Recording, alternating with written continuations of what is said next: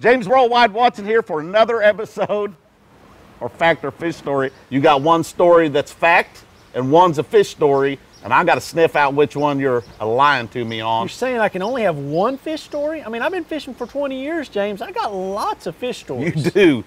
Most of them successful, but we're going to hear about one that's made up. All right, I'm going to tell you both the stories, and Okay. you have to figure out which one's fact and fiction. Okay, all right, I got to set the stage for you. I got a story about a prank on my brother-in-law. Okay. And I have got one of my biggest all-time fish that came up and ate a crappie. Come up and ate a crappie. Sam Rayburn, in the fall, back early 2000s. I'm practicing for an event, and man, it's back before the forward-looking sonar and all that stuff. And I'm lined up on this brush hop pile, man. I throw my old crankbait out there, and whack, I catch like a 3-pounder. Pretty excited. Throw out there again, catch another one like a 4-pounder. Throw out there again, and then this, I was like, man. Now, is this map time before GPS and crap? Like, no, you're triangulating? I had GPS, had a waypoint, you know, but it was, it's not like as good as we got now. Okay. Throw it back out there, man. I'm reeling one in, and it's like, man, that ain't a, I don't know, it's like a leaf or something. And then it comes up to the top, and it's a crappie about that big. I get it like right there on the top. Bruce, monster bass, monster. I weigh it, 1009.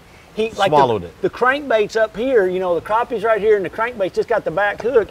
He eats it all, and I landed. I couldn't believe it. It was like, it's one of my all-time 5 biggest fish ever. 1009, wow. Big fish. Dang. Yeah. That's a good one. So, all right, that's believable. Yeah. I've seen this happen before. Okay. The landing part is a part that I would struggle with because I've had bass come up and swallow a whole nother bass before, and it's hard to get them in. Yeah. All right, so here's another story. All right, I used to travel with my brother-in-law. Yep. Terry Butcher. I know Terry. And, you know, we like to play a lot of pranks. And we're down in Florida, and, you know, you're down there in Florida, and you throw topwater, you throw anything, an alligator will eat it. Yeah. Well, I catch an alligator on a buzzbait, and it's one about that long, and it's kind of towards the end of the day. And I flop that old alligator over in the boat, and I just leave him down there in the floor, you know. And this is back in the day when we camped. I had a cab over camper, he had a cab over camper. And I get back, and I wanted to make sure I got back in a little bit before he did.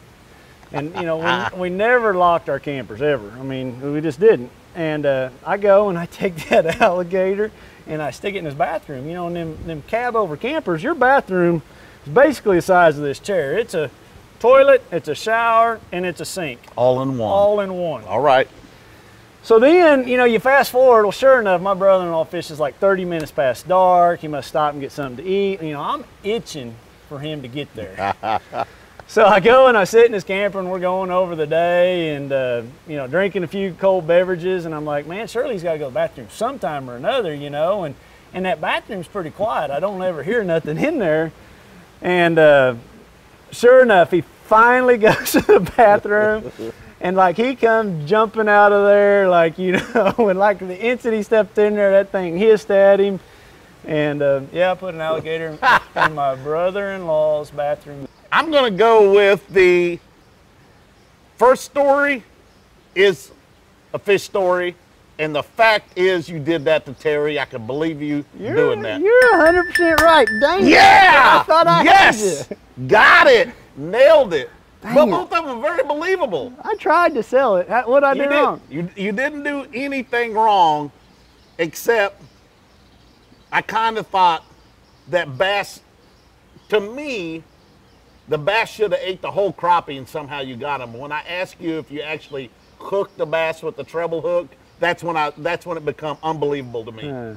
Just out of experience. Well, I'm telling you, man, I'm like shaking here because I'm trying to lie to you, and it's against what I believe. So my heart's a pounding. I thought I did good. That was a good one, but You got me. Sniff that out. I got you. You I did. got you. Just like a bloodhound. Yeah. You said you were a bloodhound. We're gonna do another one down the road here too. All right.